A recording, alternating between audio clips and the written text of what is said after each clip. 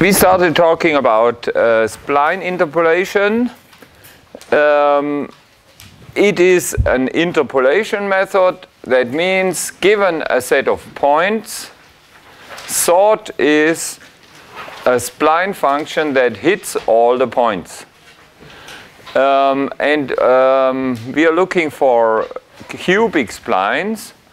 So this might look like we are doing now polynomial interpolation with cubic polynomials.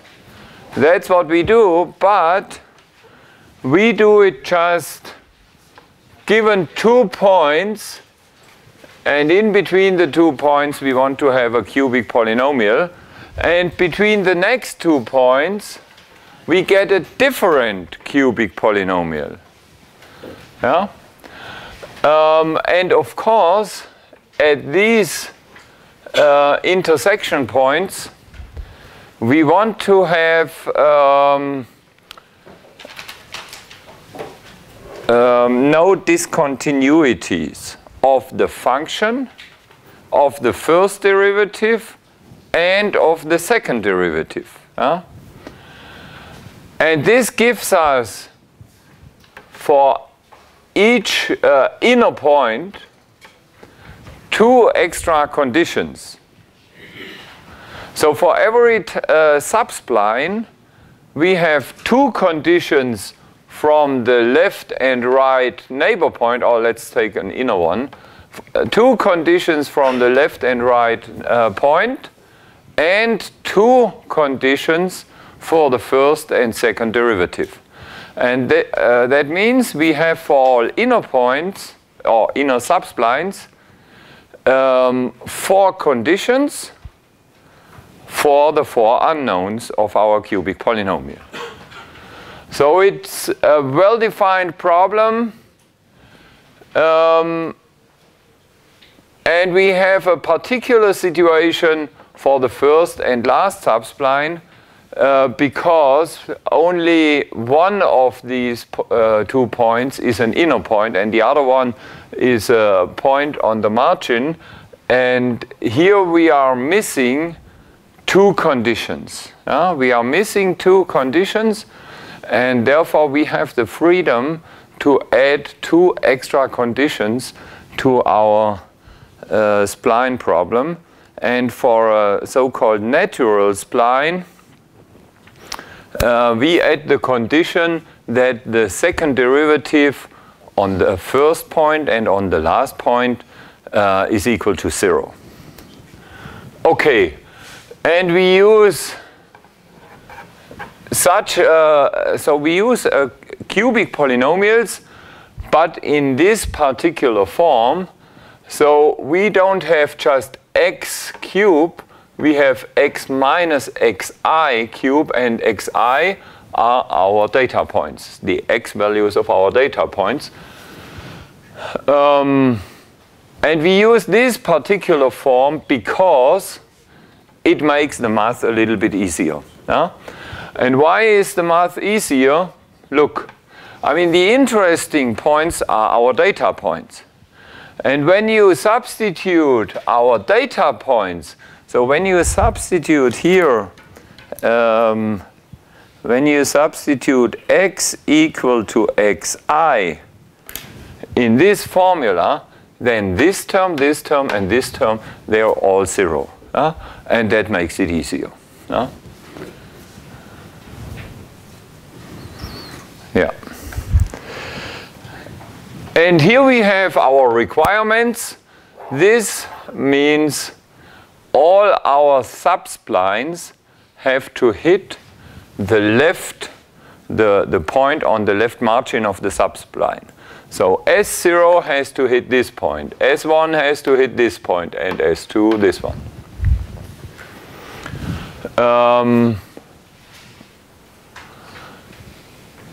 And this is the requirement that the last subspline has to hit the last point.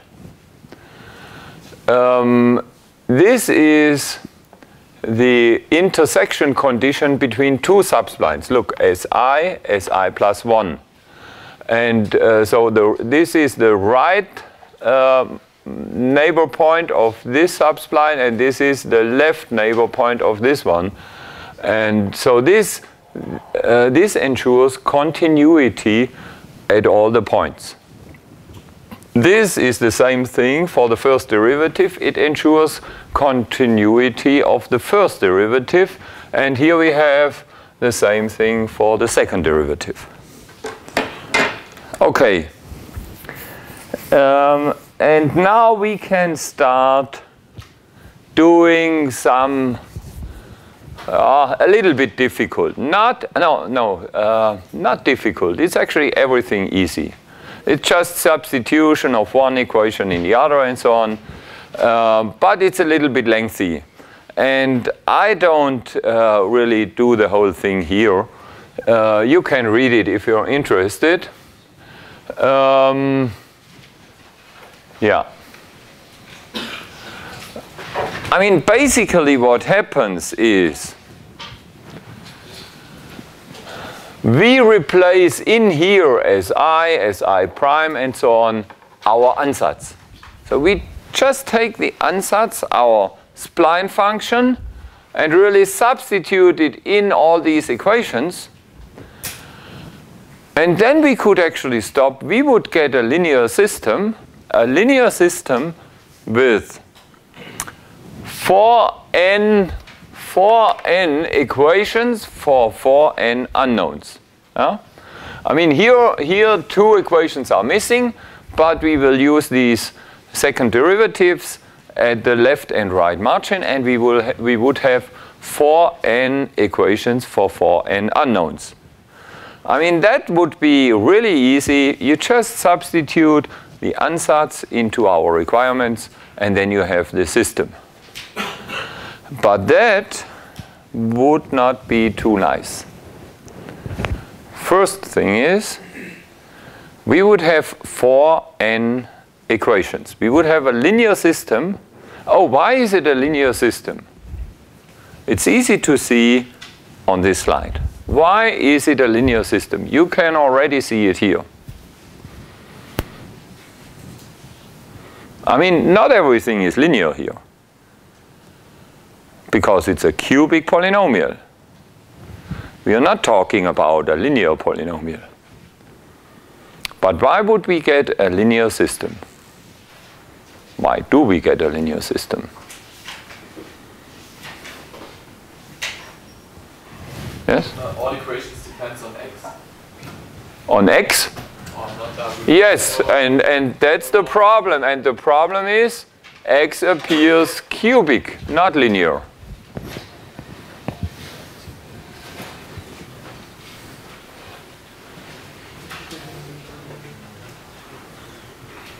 Now, first question, when we talk about a linear system, we of course have to know what are our unknowns. Before we don't know this, we shouldn't talk about any equations. What are the unknowns?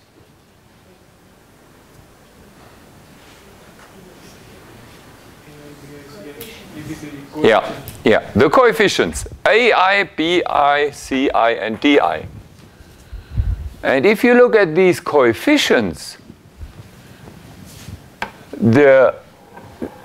our spline is linear in all coefficients. It is non-linear in x, but it is linear in all coefficients. Okay, but of course, now we have to make sure that we don't lose this linearity when we replace the ansatz into the requirements. We don't lose it. Why?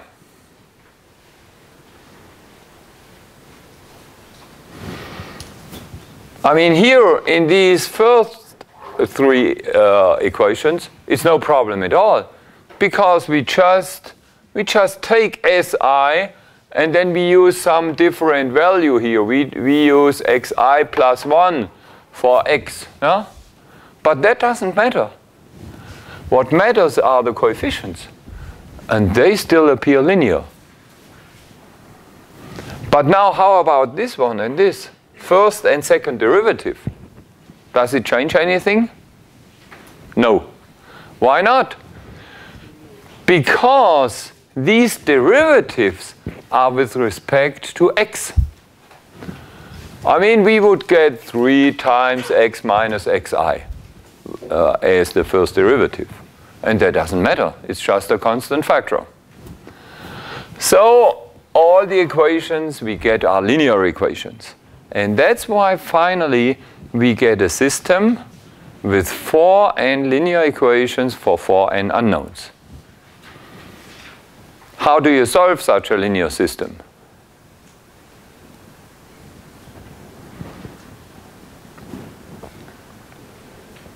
Now, what algorithm do you use? Gaussian elimination. Yes, of course, Gaussian elimination. What's the complexity, the time complexity of Gaussian elimination? 1 with a n cube. N cube, yes. N cube. And now suppose, and this is quite realistic, we have 100 or even 1,000 points. Suppose we have 1,000 data points. Suppose you have some CAD application, and then you put a lot of points, and then you want to have a smooth curve through all these points. 1,000 points. And then we use Gaussian elimination. I mean, with 1,000 points, we would get 4,000 equations for 4,000 unknowns. And then an n cube complexity, that wouldn't be nice at all. I mean, I guess that may take you at least minutes, if not hours, of computation time. Okay, but I mean, this is bad news. But now comes the good news. The good news is that the calculation on the following pages up to here, this calculation, yeah, it involves some little tricks, and at the end we have 2 good news. The first good news is we reduce the number of equations and unknowns from 4n to n. So we reduce the number of unknowns by a factor of 4, which is really good news. And second good news, already at that point, if we reduce n, the number of equations, by a factor of 4, we would reduce with Gaussian elimination the computation time by a factor of 4 power 3, which is 64. And that's not too bad. I mean, from 1 hour we would come down to 1 minute. But the second good news is we don't need to use Gaussian elimination. We can use a much more efficient algorithm which has only linear complexity, because the shape of our linear system is a particular one, which you will see in a minute. Okay, but now let's go back and look at the relevant points. Here, in this box here, you have 4 equations, no, actually 4 n equations. For the AI, BI, CI, and DI, I mean, that's actually what you want. You want a formula to calculate all these coefficients. Okay. But unfortunately, here on the right-hand side, you see some new variables called yi double prime. What is yi? What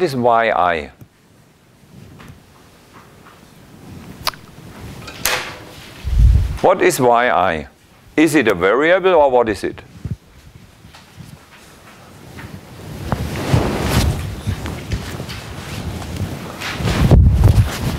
Yeah? The right-hand side of the equation. Yeah, I mean, you're right. It's the right-hand side of some equation. But what is the right-hand side? What is it? Is it a variable or is it a value? Is it a function? What is it? It's a function value. It's a solution. For this point. No, it's not actually not a function value. It is the y value of a data point. Given are the pairs xi, yi, our data points. So it's just a y value of one data point. So these yi's, here for example, it appears. This is just a number. I mean, if you have the data point +1, -7, then this is -7.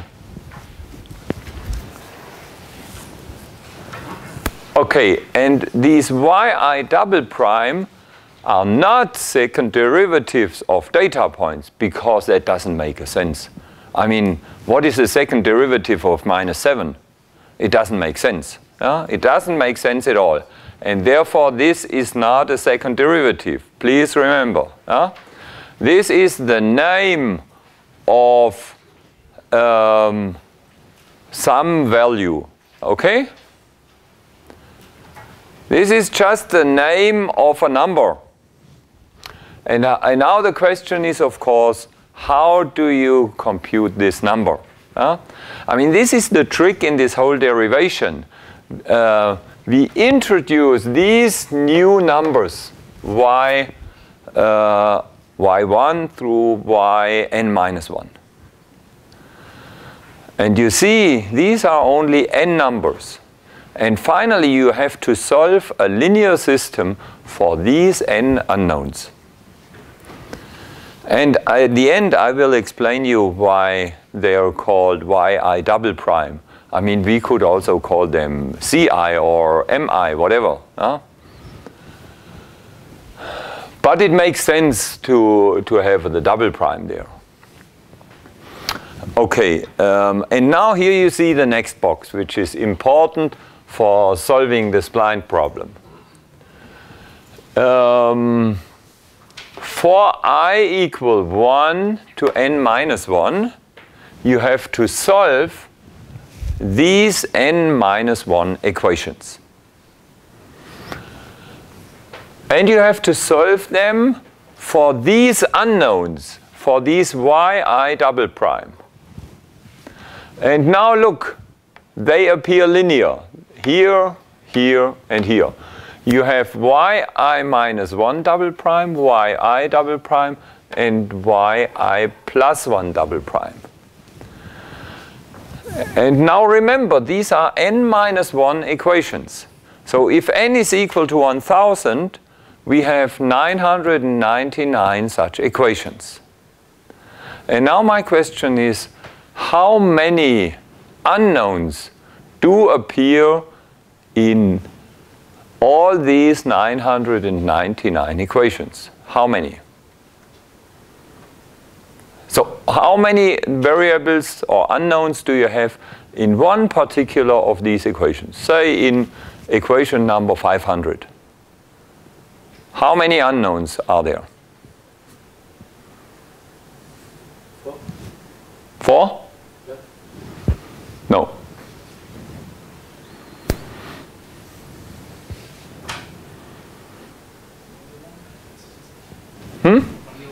Only one? No. How about 500? No, sorry, not 500. How about 999? Because, I mean, we have a linear system with 999 equations for 999 unknowns.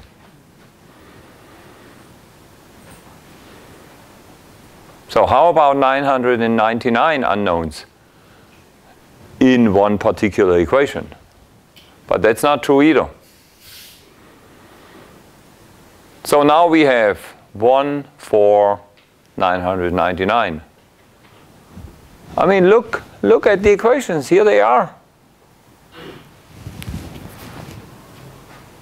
I mean, the answer is so simple. It's 3, of course. yi minus 1, yi, and yi plus 1 double prime.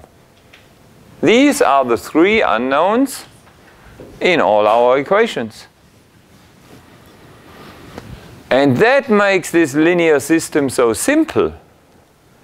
We have 999 equations. And in each one of the equations, we do have 3 unknowns. Oh, somebody said there is only 1 unknown per equation. That would be very nice. Why would that be very nice? Because we wouldn't have to do anything. We would be finished. I mean, then we just could solve every one of these equations for this yi double prime variable, and we would be finished. But so now with 3 unknowns per equation, we have to do a little bit of elimination, because in each one of these equations, we would have to eliminate 2 unknowns, and then we're finished. Okay. Now, okay, I didn't introduce this hi. Yeah, let's go back 1 or 2 slides. Here we have the definition of hi. Hi is xi plus 1 minus xi. And let's go back here. Look, x0, x1, x2, x3. And now let me see, what is the hi? Yeah. So, for example, this length here is h0. This is h1. And this is h2. It's just the width of these intervals between 2 successive x values.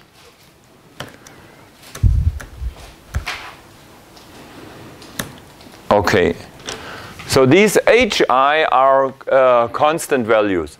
And if we do have a fixed interval width between these xi, then all hi are the same value. So, for example, if the different distances between the xi are 1 all the time, then hi, they are all 1. So that's easy. These hi, here we have them again. Here we have the yi, which are just the y values of our data points. And yeah, I mean, in these hi, for computing them, you need the xi. So that's where you apply the xi. And here you need the yi, and then you can set up the whole system. Yeah. Yeah. And I already told you that we use this natural spline condition, which means y0 double prime is equal to yn double prime is equal to 0. So the first and last unknown, they are set to 0. And that's why we have only n-1 equations. Because, I mean, we actually have n+1 of these unknowns. Look, we start from y0 double prime up to yn double prime. These are n+1 unknowns.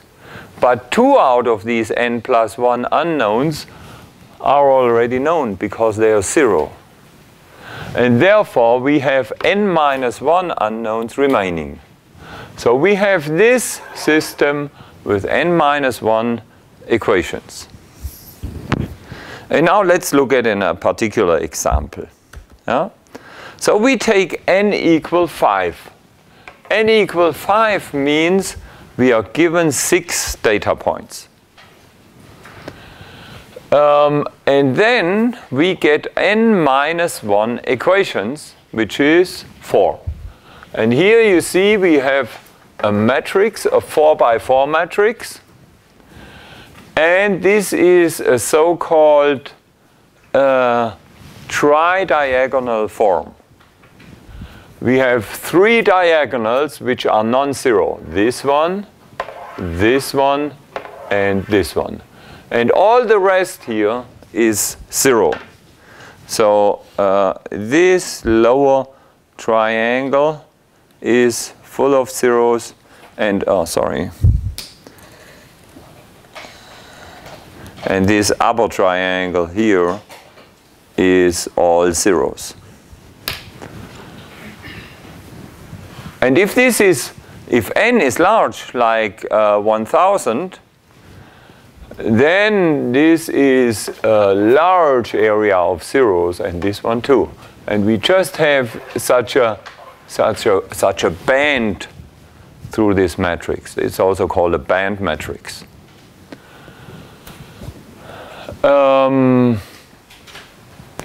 And if you multiply this matrix with this right-hand side, you actually get equations which look like that. Look, you get hi minus 1 times yi double prime, yi minus 1 double prime, hi minus 1 plus hi. And yeah, now look here.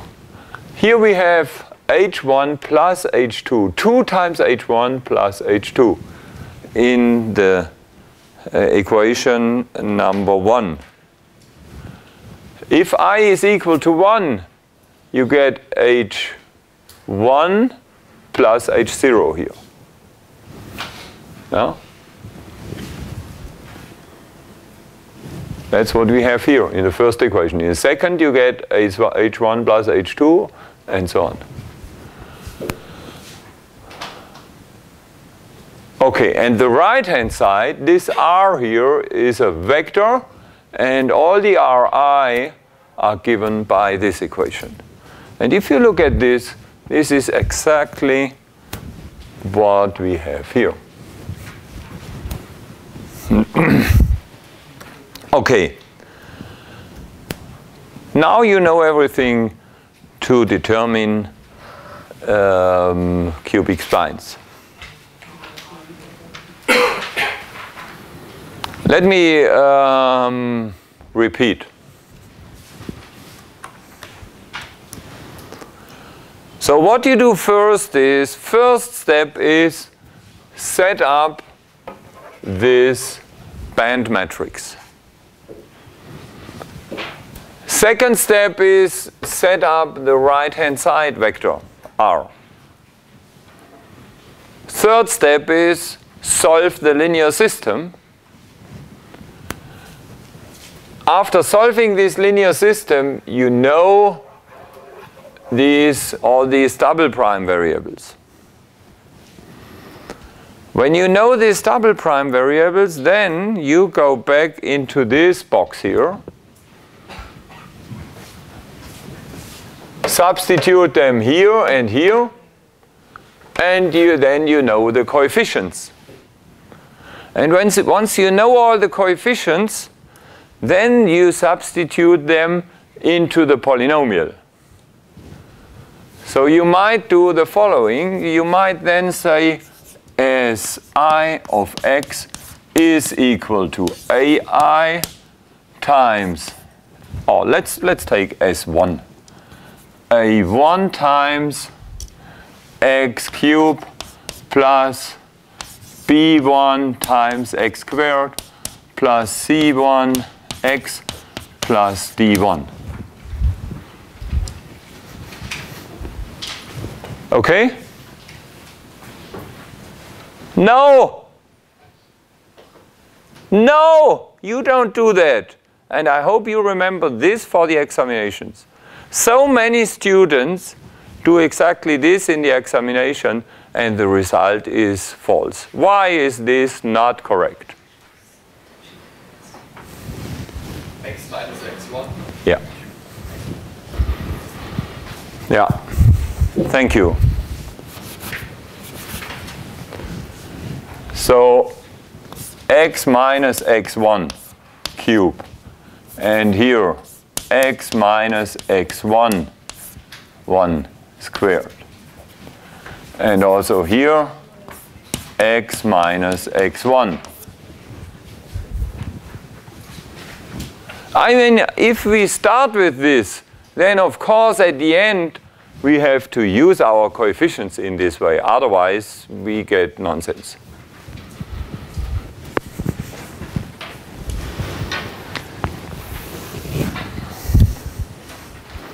I mean, you see, I learn from the faults of my students.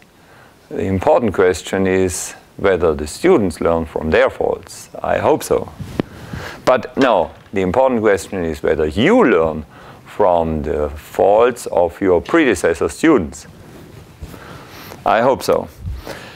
Okay, now now we know what to do, and we will apply this procedure to a tiny little example. This is an example that might be part of the examination. It actually was part of a previous examination. Okay, given are these points. The origin, 1, 1, and oh, sorry, I don't see the other points. So let's look at the picture. These are the points that are given. Given is this point, the origin, 1, 1, 2, 0, and 3, 1. These four points are given. And you already see the spline solution. This is our spline function, and what's very nice is you see it is continuous, and the first derivative is continuous too. I mean, what we can't see is what's with the second derivative.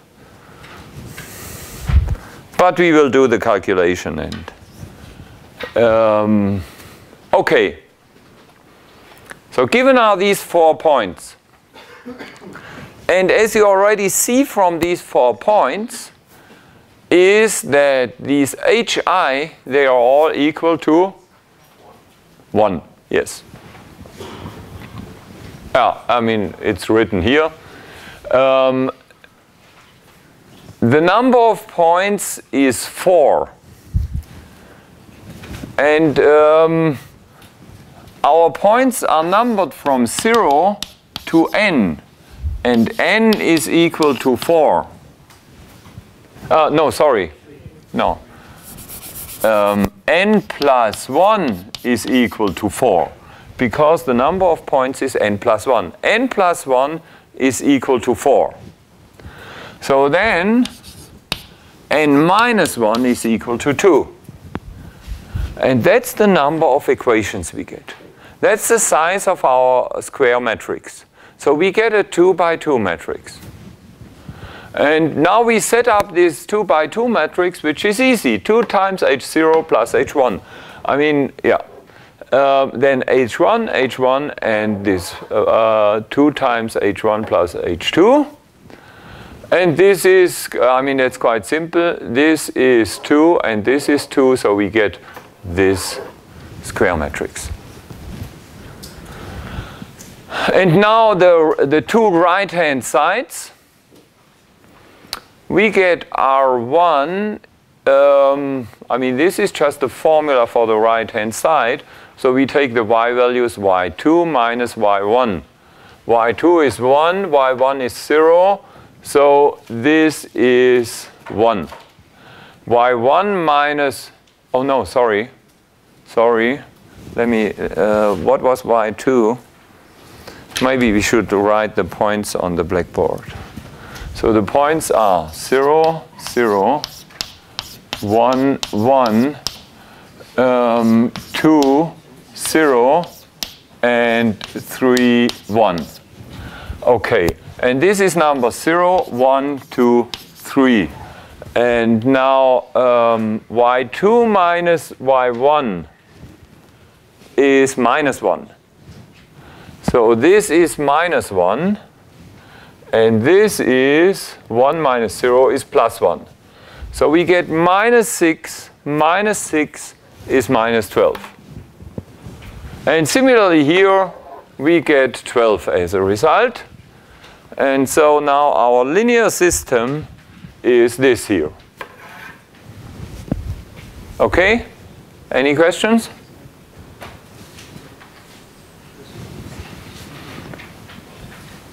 And now you solve this linear system and get as a result y1 double prime is minus 4, y2 double prime is 4, y0 double prime is equal to y3 double prime is equal to 0. I mean, this is not part of the solution of this. This is what we know already because we want to determine a cubic natural spline, and these are the conditions for a natural spline. Okay.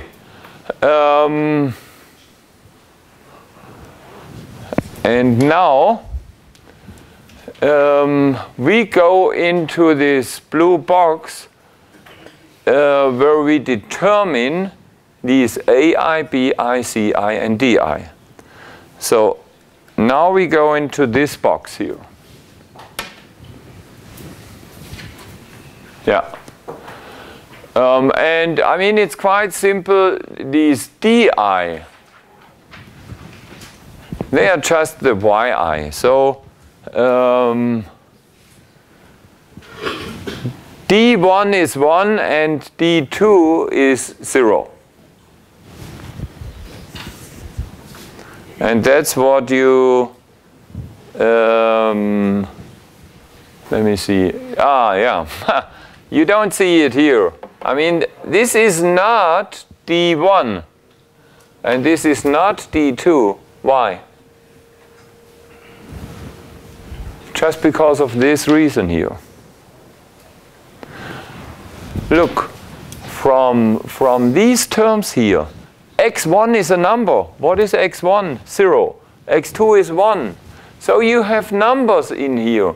And when you multiply this third power out here, you would get constant terms, linear terms, quadratic terms, and cubic terms. And then you have to sort it all out in order to get something like that. So here are 2 steps missing. So in the first step, you go into this blue box and replace the double prime variables to get these AI, BI, CI, and DI. And when you have these guys, then these are not A0, A1, and A2. Then you substitute them here, multiply it out, and that's what you get as a result here. Okay? Is this all clear? I mean, you could do as a first little exercise the steps, the 2 steps from here to there.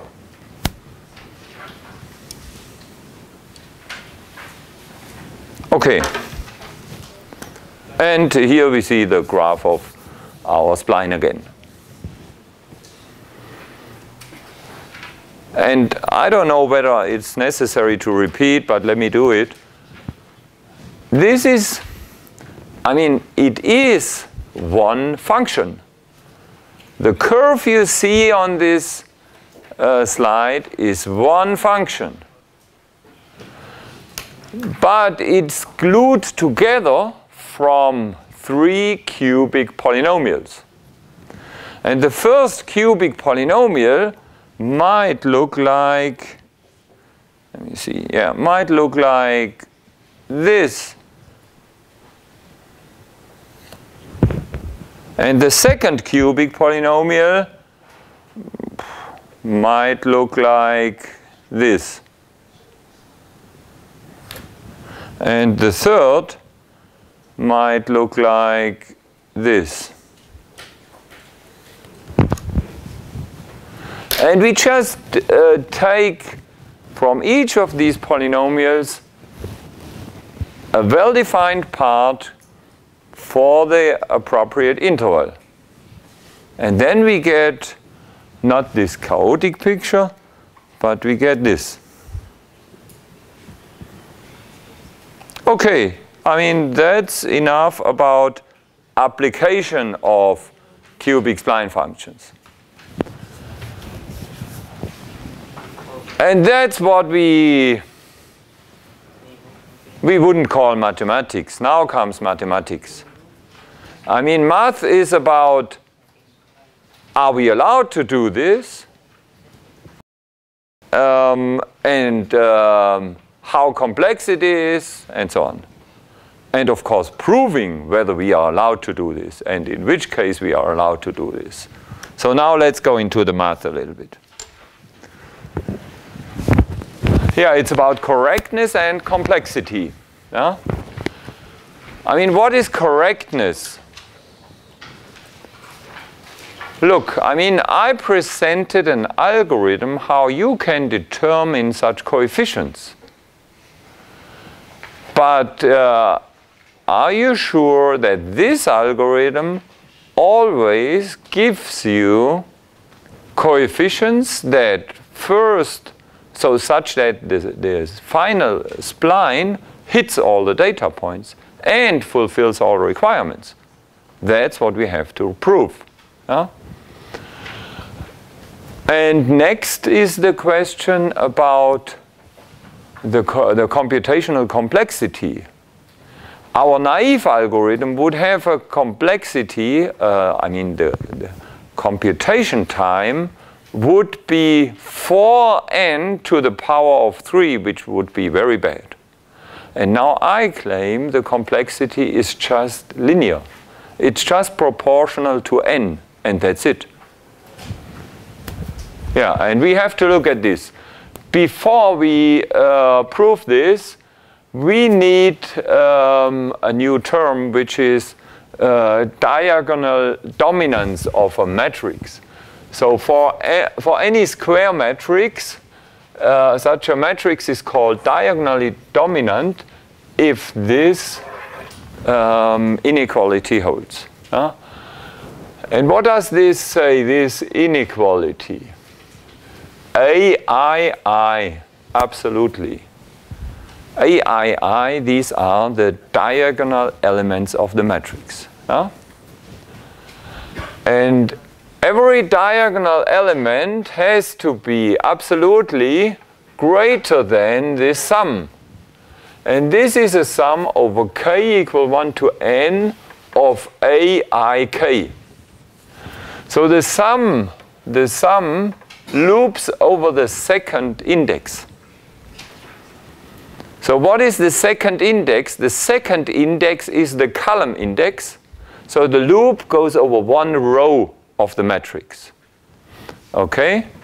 So what this tells us is, I mean, here we have the diagonal of the matrix, and we are somewhere here in column number, in row number I. So we are talking about this row here.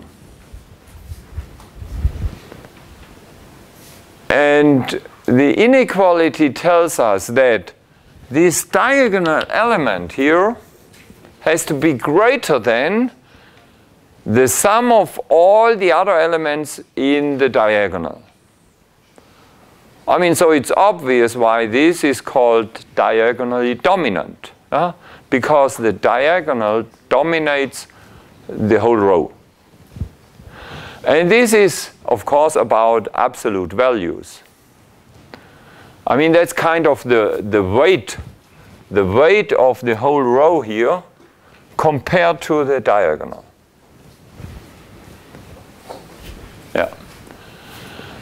And actually it is obvious, oh no, sorry, I mean this is just a definition. Yeah, now let's look at this theorem here. This is a theorem from linear algebra. A linear system, Ax equal b, is uniquely solvable if A is diagonally dominant. Isn't that nice?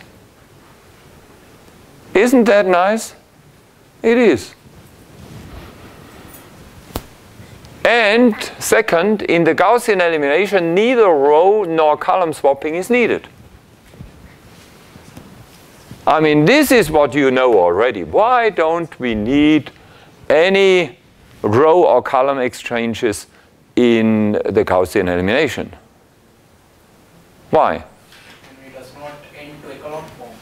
Excuse me? When it does not end to echelon form, where we can find the equation, we don't need to change the column and rows. Yeah, but I mean, how do you find an equation? What does that mean? I mean, the question is about elimination. Yeah, during elimination, if you get to a point where that is echelon form and all the fourth row becomes 0, you couldn't find any value. Then you have to assume a value for... If the row is 0,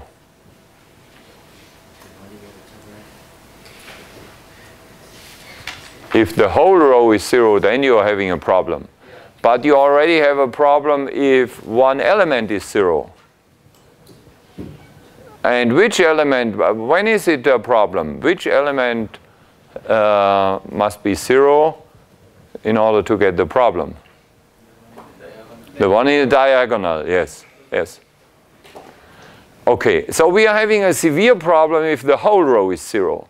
But we already have a problem if the diagonal element is 0. Okay, so it may not occur to have 1 0 row.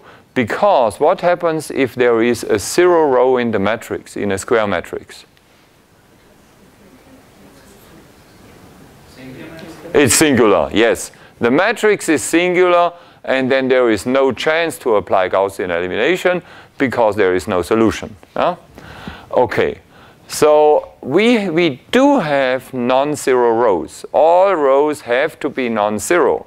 But if such a row is non-zero, what do we then know about the diagonal element? Of course it is non-zero either. Why?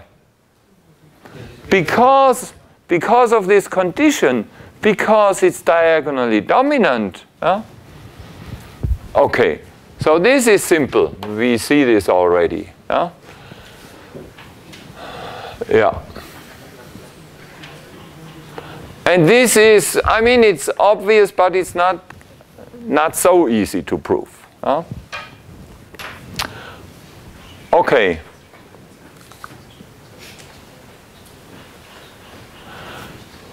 But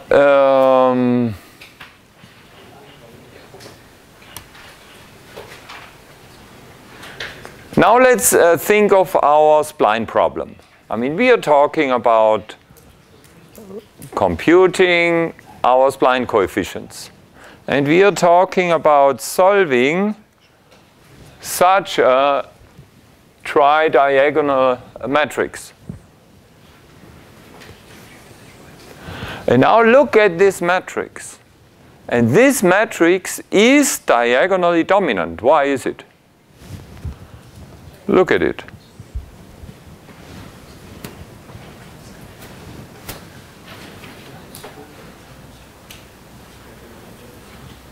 Why is this matrix diagonally dominant?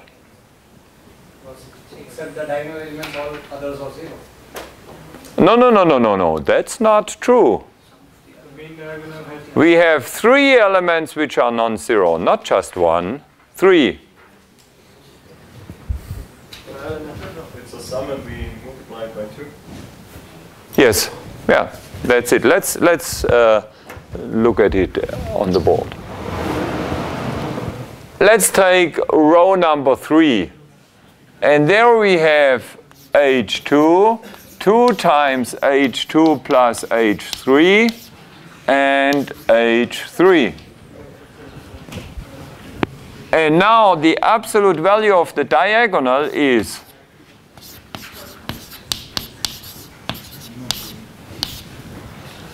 and this is greater than H2 plus H3, which is the sum of these two. Why is this greater than this? Oh, sorry, here. Because this is twice as much as this. And 2 times the number is greater than the number, but only if this number is non-zero. And only if the number is not negative. Otherwise, it would be smaller. But we are talking about absolute values. And now you see it's necessary to talk about the absolute values. Otherwise, this wouldn't hold. But, I mean, what about the question,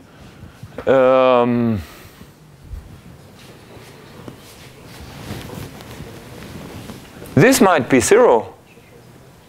And then this wouldn't hold either. Because then we would have equal.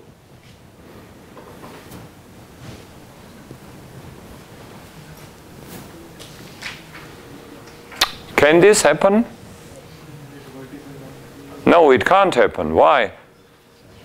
Because it's the distance between 2 points. Yes, h2 and h3 is the distance between between 2 points. And so the whole thing reduces to the question, can the distance between 2 points be 0? No. No, why not? Because the first condition that the x points they have to be different, distinct. We had this condition when we talked about polynomial interpolation. But now we talk about spline interpolation. We did not have this condition yet for splines. But we will add this condition for the splines. So also for spline interpolation, we will require any two x values of points to be different. Okay? But we will have an even stronger requirement.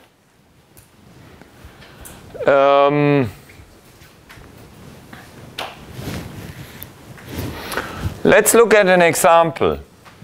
Suppose h3 is equal to 2 and h2 is equal to -2. And then here we would have 0 equal to 0, and this wouldn't hold. And I mean, here all the points are distinct.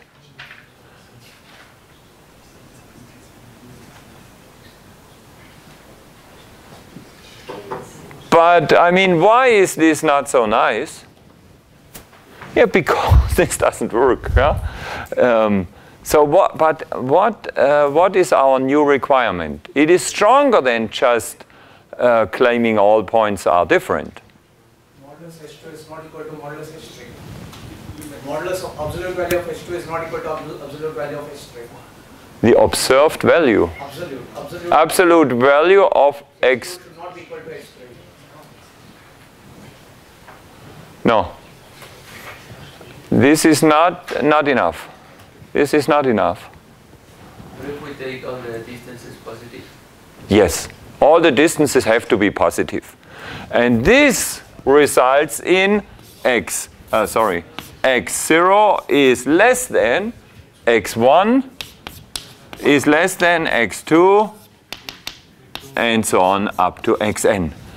That's our new requirement. And you will see in the second next theorem, this will be the first requirement for the theorem.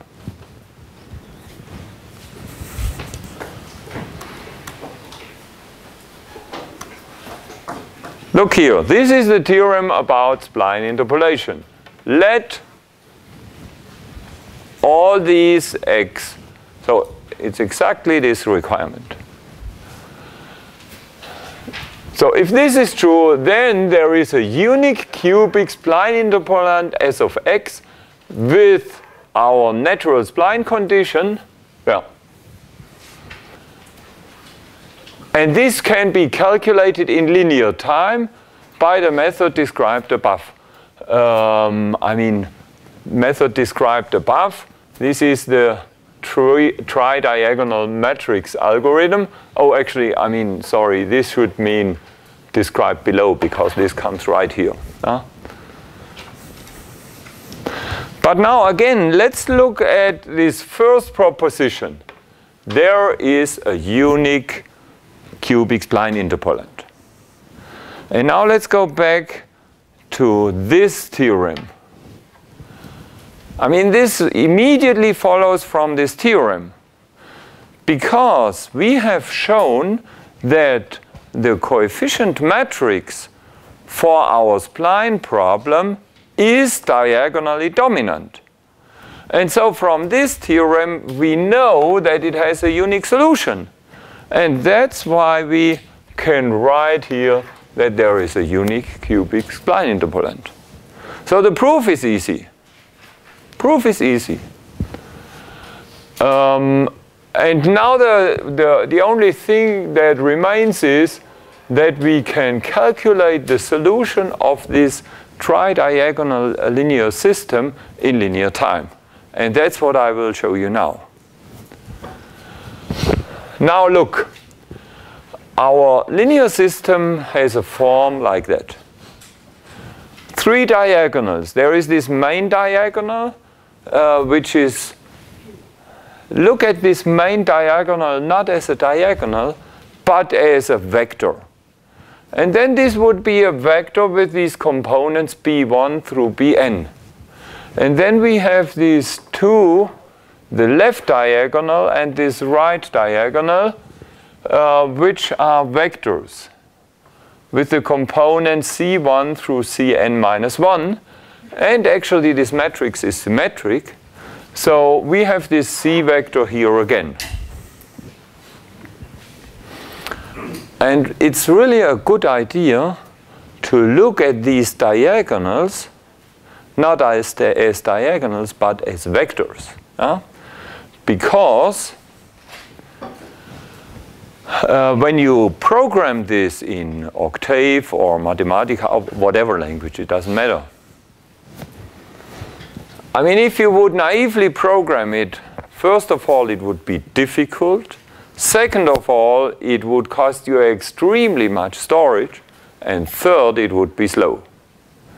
So please do not store the matrix as a matrix, because you would store actually only zeros. Only zeros with these 3 diagonals. Look, if this is a 1000 by 1000 matrix, there are 1 million matrix elements. How many would be non-zero from these 1 million? Approximately. How many would be non-zero?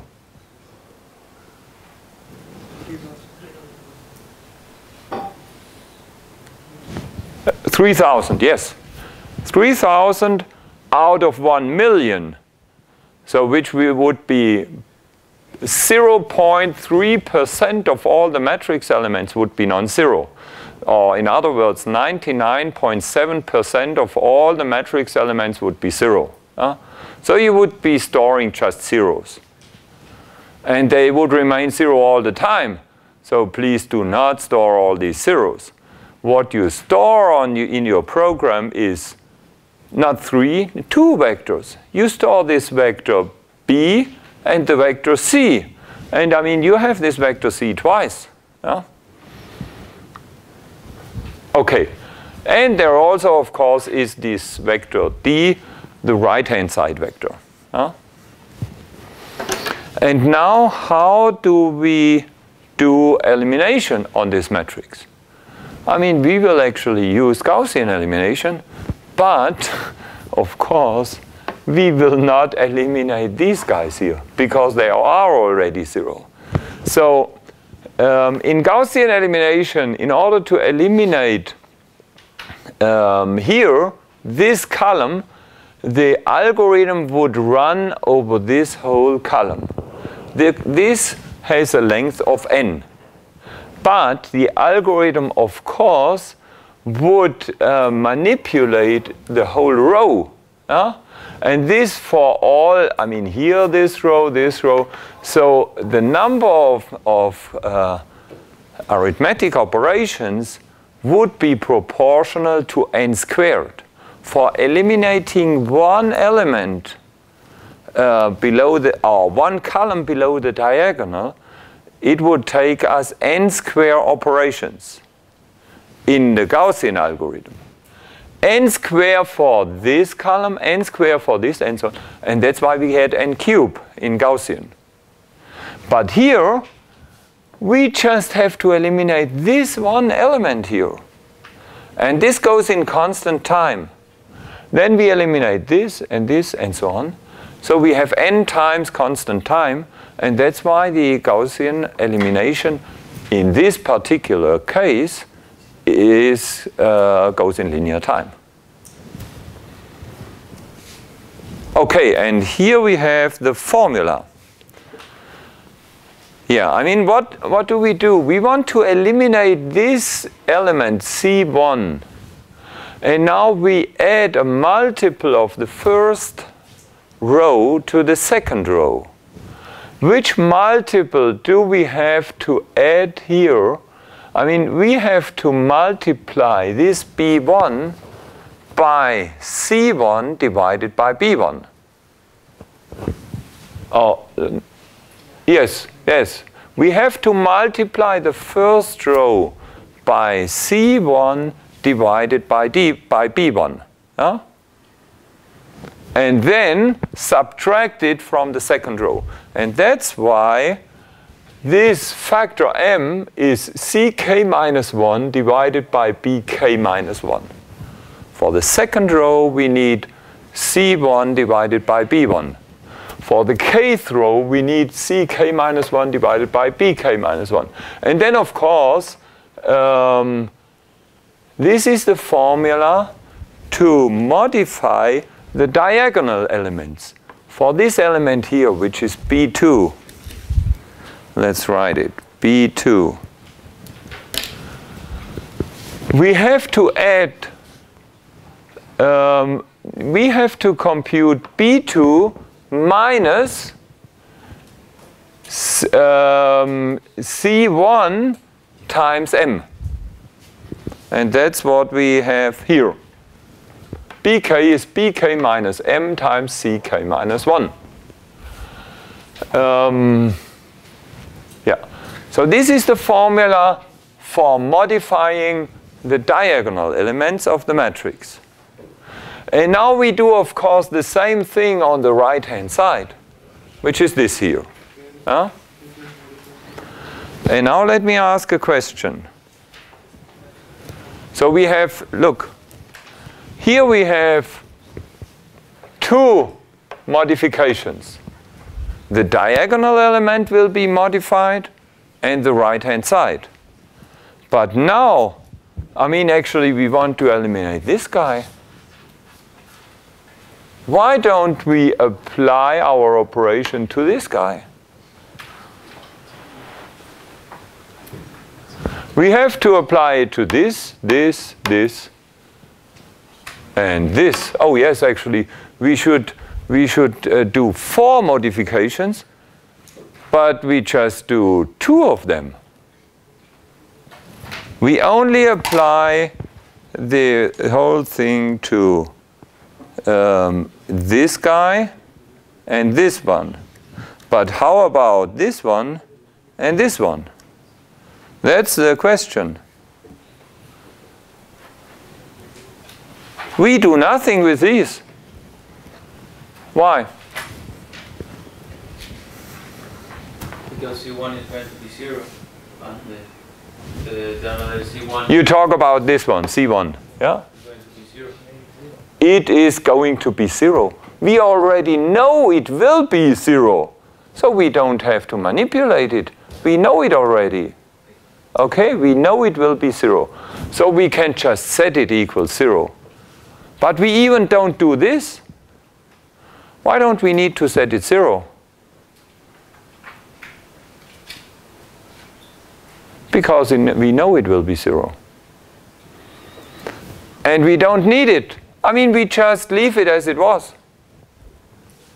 And in the following, of course, we will need the diagonal. And we will need this upper diagonal. But this upper diagonal, now how about this one, this guy here? Why don't we do anything on this one? That's simple, because we will subtract from it a multiple of 0. So nothing will happen. So this upper diagonal will remain. It won't change.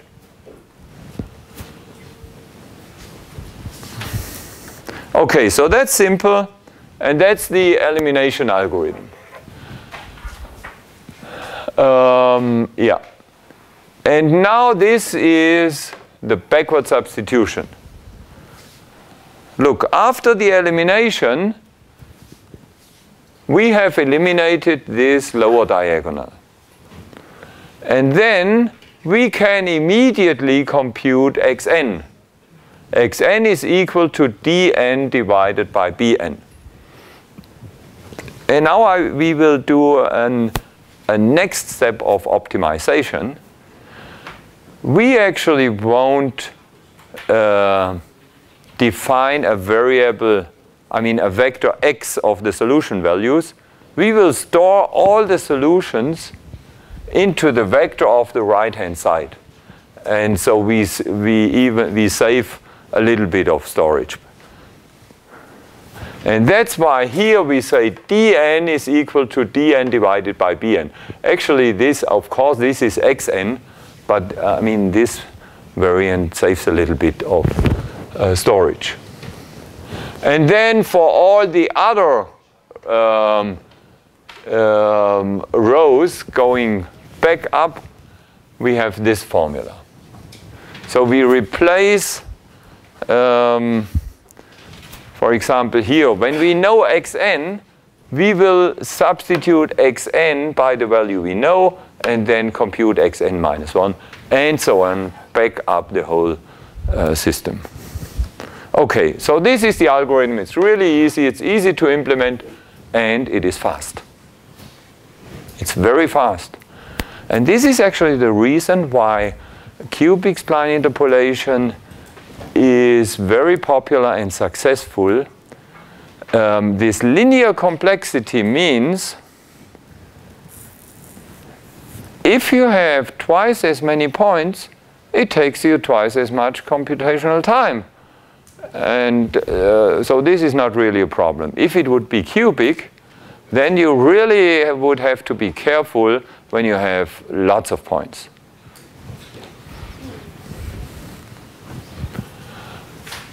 Okay, here you do have the proof.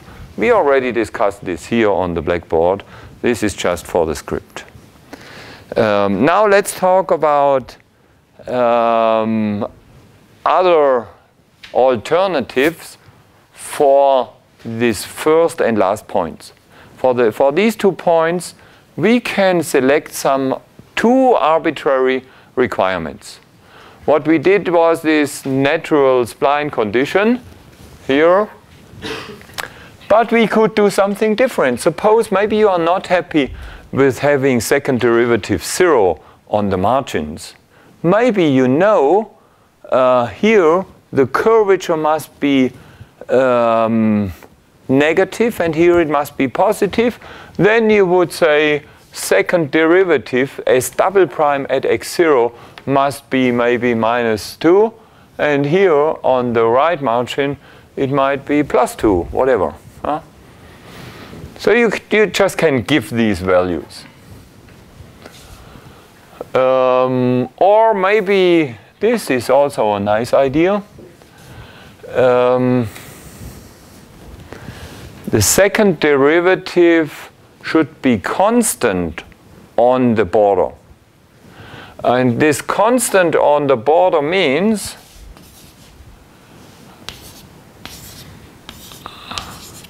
for example like that. This means the curvature on this point here and on this point must be the same.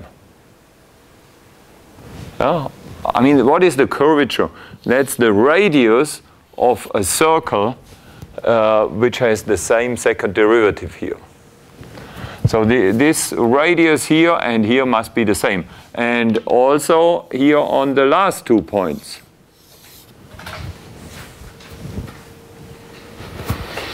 Okay. And here, of course, also we might specify the first derivative.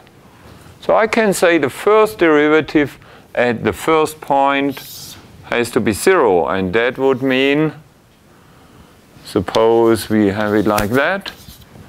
And that would mean a horizontal tangent, it should start like that. So that would be s prime of x0 is equal to 0. And here we would have s prime of xn is equal to minus 1 maybe.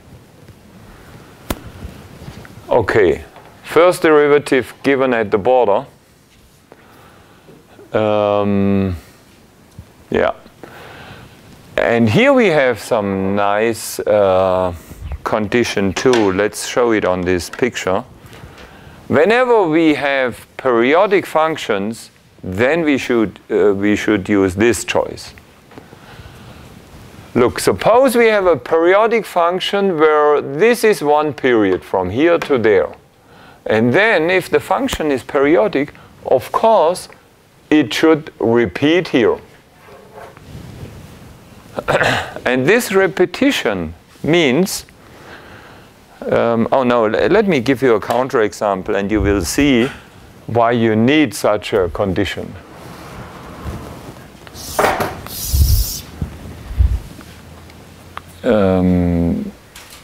Yes.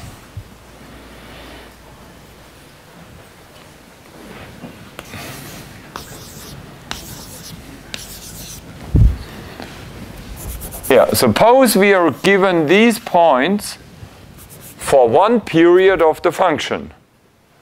And we would now fit a natural spline. What would we get? We would get something like that.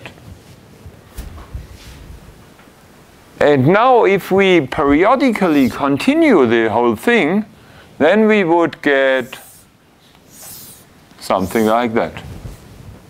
Which is not nice at all. Why?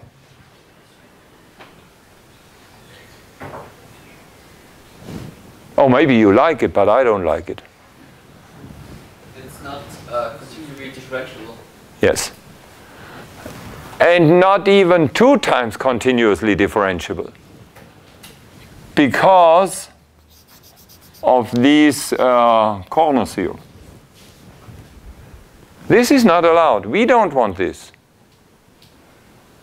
And so now what is our new requirement? Look, what we have here is just a repetition of this.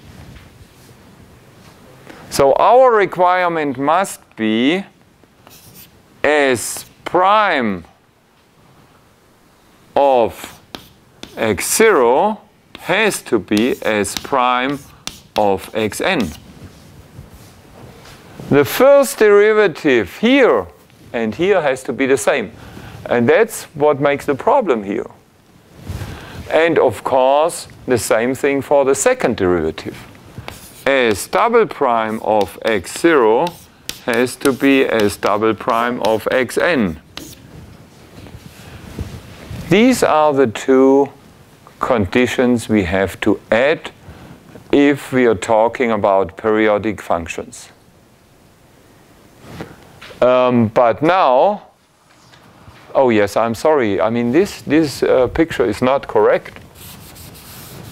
Sorry. So if we would get this as one period of the function, then of course it would continue like that, which is even worse. It's even not continuous. So we would have, or we will have to add a third requirement, which is S of x0 is equal to S of xn. But this is not a requirement for our spline calculation process. This is a requirement on our data points. So this is actually y0 has to be equal to yn. If this is not the case, you can forget about wanting a periodic function. I mean, you will get a periodic function, but it won't be continuous. So getting a continuous periodic spline is only possible if this holds. If this holds and you add these 2 requirements, then you can get a continuous periodic spline.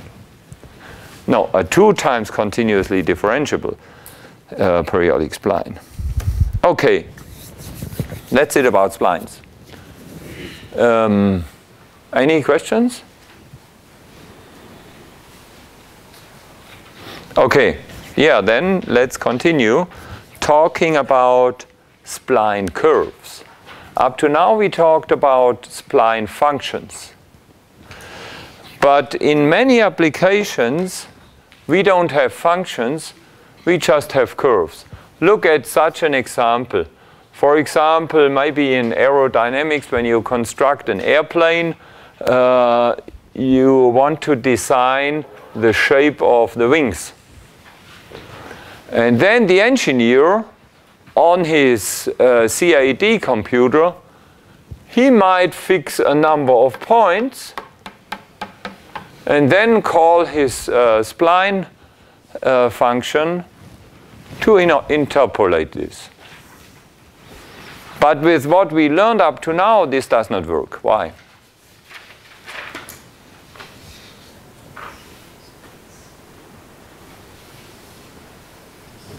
We have two values for one x Yes, value. that's the point. For one x value, you have two values. Or in other words, what we have here is not a function because, I mean, a function has to be unique. For every x, you need a unique y. How is this called in mathematics?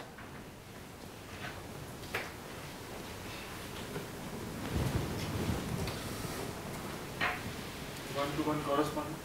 Oh no, it's not a one-to-one correspondence.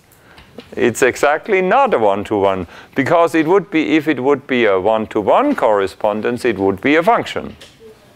I was talking about the real functions. About the real functions, Valid functions. real valued functions. I mean, you're right, a one-to-one correspondence is a subclass of all functions. I mean, that's what we strictly call bijective functions. But this is, I mean, by no means is this functions. It is not a function at all. What is it? I mean, how would you call it intuitively?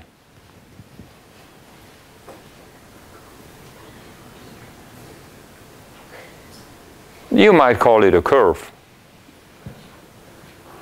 But there is a more technical term, it's called relation. This is a relation. And what is a relation? A relation is a set of ordered pairs. And what are ordered pairs? Ordered pairs in R2 are points. Points. This is a set of points, isn't it? Yeah. It's a set of points. Huh? Could we call it contour? No, I wouldn't call it contour. Because contour lines then is when we are in three-dimensional space, and then we are talking about contour lines. But we are still in two-dimensional space. Call it a curve, that's okay. Yeah? Okay, and now the question is, how can we do spline in such a context? We cannot apply our algorithm as we had it. But with a tiny little trick, we actually can apply the algorithm exactly as we had it. And this little trick is, it is called parametric representation of our curve. Who has ever heard about parametric representation of curves? That's nice, because you attended my lecture last semester. Yeah, okay. Yeah, I mean, that's really unfortunate, because this should really be part of a bachelor math course. Now let me show you what's that.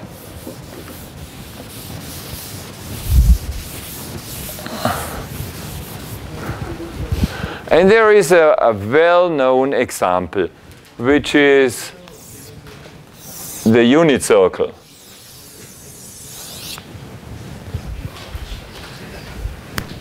Oh, no, don't take the unit circle. We take a circle with radius r, okay? What is the formula for this circle in R2? Who knows it? Raise your hands. X Yes, thank you. X squared plus y squared is equal to r squared. That's the formula for this circle. But unfortunately, I mean, that's an equation. That's not a function. We typically want to have functions y depending on x. And of course, we can get it if we bring this to the right-hand side, and then we would get plus or minus square root of r squared minus x squared. Okay? And then everything is fine, and we have a function. No. What's the problem?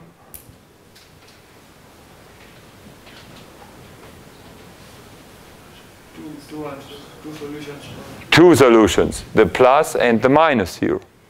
And you can see it. Take some x, and then you have two solutions. This is not a function. It is only a function if you take the upper branch or the lower branch. If we take the upper branch, then we delete the minus and everything is fine. If we want the lower branch, we take the minus and everything is fine. But the whole unit circle is not a function. And that's not nice. But we can solve the problem. We can make a function out of it. How do we solve this problem?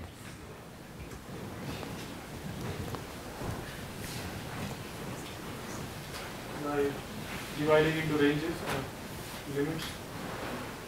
Into ranges? You would say we let x go between 0 and r or something like that? Yeah. That wouldn't help us. Divide the whole curve into 4 parts. Yeah. It would even be sufficient to divide the whole curve into 2 parts. That's what we did right now. But that's not the solution.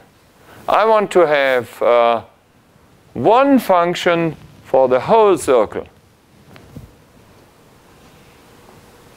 And the solution is called parametric representation.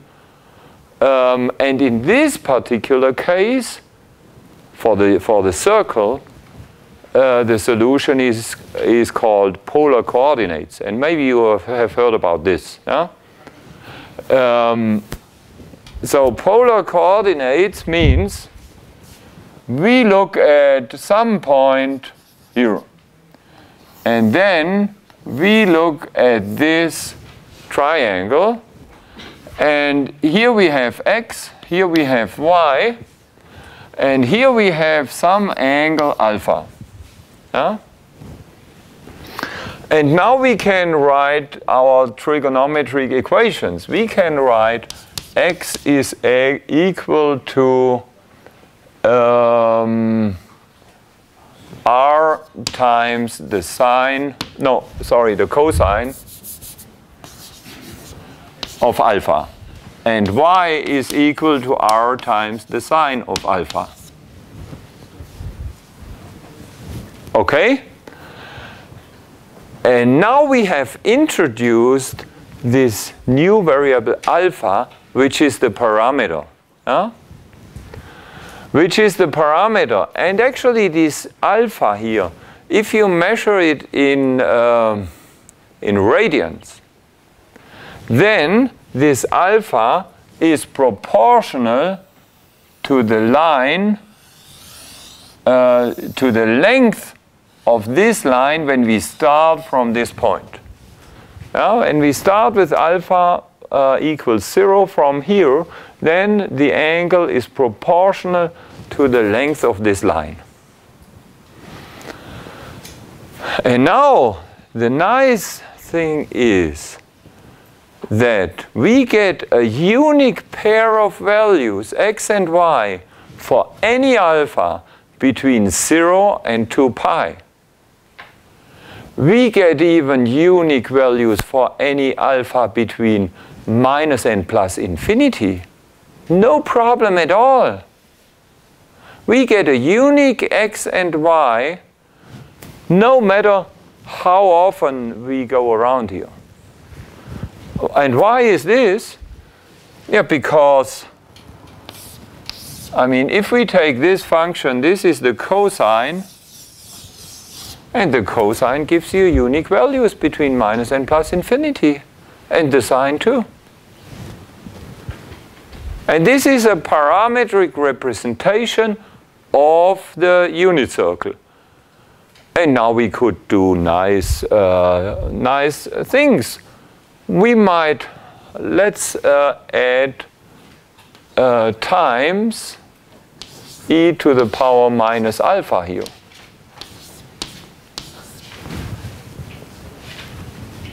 This is completely new and different. It's no longer a unit circle. But tell me, how does now the new curve we get, how does it look like?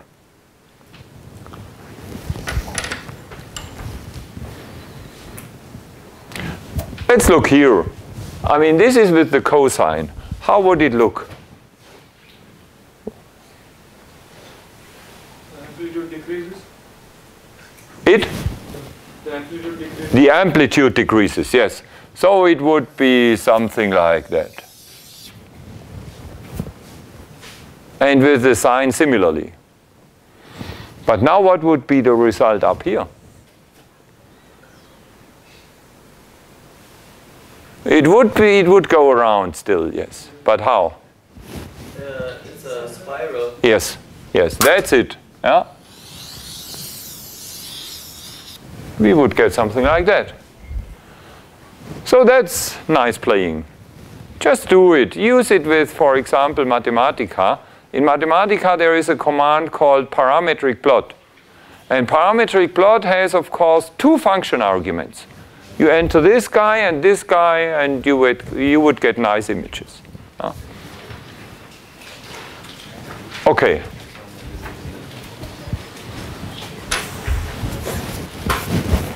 Now what we do here in our spline application is, as input, we have this table of points, x and y values. And now what we do is, we give numbers to these points, and these numbers, look, the numbers, we count them. Number 0, 1, 2, 3, and so on. And these numbers, we use them as a parameter. Look, the parameter was kind of the length of the line. And now we would like to have the length of this line as a parameter. So we just add the parameter as a new variable. Look, from such one point, we produce a new point, tk, xk. We add a parameter. And the same parameter will be added here. So we get two new tables. And that's good, because finally, we want to have two functions depending on this one parameter.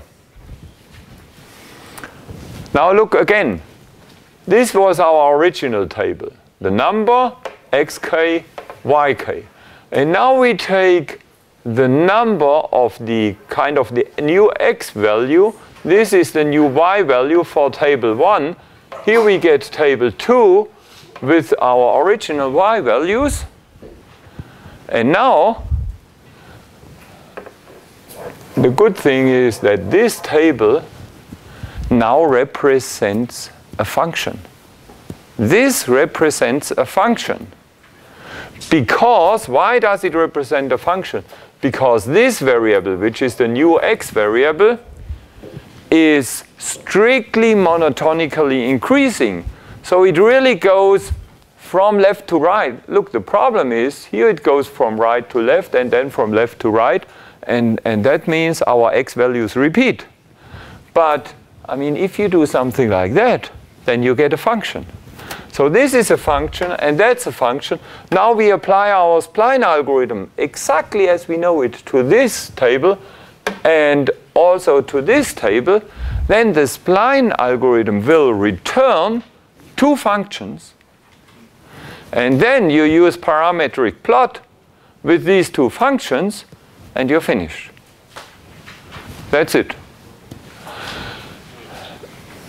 I mean, taking the number of the points as our parameter is not really an optimal choice, because, look, the distance between these 2 points is much bigger than the distance between these two. We would better use the real distance between the points. So as a parameter, we no longer take the number. It is better to take the old value plus the Euclidean distance between 2 points. And what's the Euclidean distance? That's Pythagoras. Huh? And that's what we have here. Okay, so that's the way how to calculate a spline curve. A spline curve. Huh? First step is to add our parameter variable, so these two new columns. But now we don't use the number, we use the estimated length of the curve. So which is the old length plus the Pythagoras distance. So now the parameter really is an estimate. This length plus this length plus this length is the parameter value here. And the parameter value here is plus the straight line difference and so on. So that's a really nice and elegant extension of spline functions to spline curves. And of course there is also an exercise here. I mean, once you programmed your spline algorithm for functions, that's a really easy extension. I mean, this is kind of 3 extra lines of code, and then you have it for spline curves. And this finishes our spline chapter, yes. And on Thursday we will talk about the least squares function approximation technique. Thank you.